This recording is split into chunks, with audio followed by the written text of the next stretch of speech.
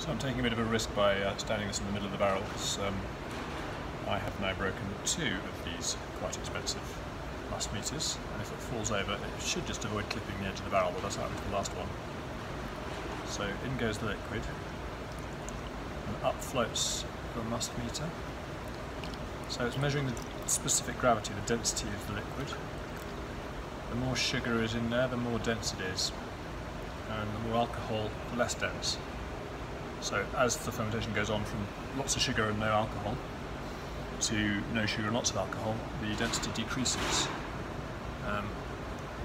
So turning it round to the side, the relevant side, 1100. So that's settling at about 1102, if you can read that, which it hasn't really started going properly yet in terms of fermentation, and that's pretty sugary.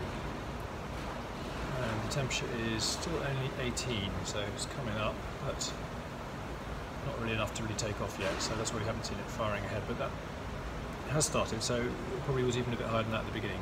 I didn't measure it a couple of days ago. So potential alcohol 14.5 roughly, which is pretty much where you want it. It might have been 15 to start with, so I'm just going to have a little taste.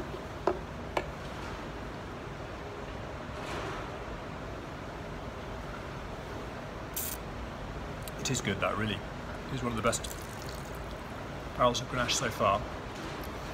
And good colour as well. I'm just wondering how much the 15 people foot stomping has really helped extract more colour out of this. A couple of the other barrels over there, which have started fermenting, are not as rich as this. Having said that, they didn't have the cold maceration, so that might explain it too.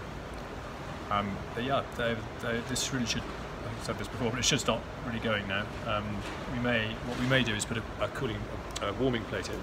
So this plate here, we will, if we don't think it's going quick enough, we'll lower that in and we'll pump warm water through that, which will just warm the temperature of the barrel up to 26, 27, something like that. Get the yeast activity going, and off it will go. That's all for now.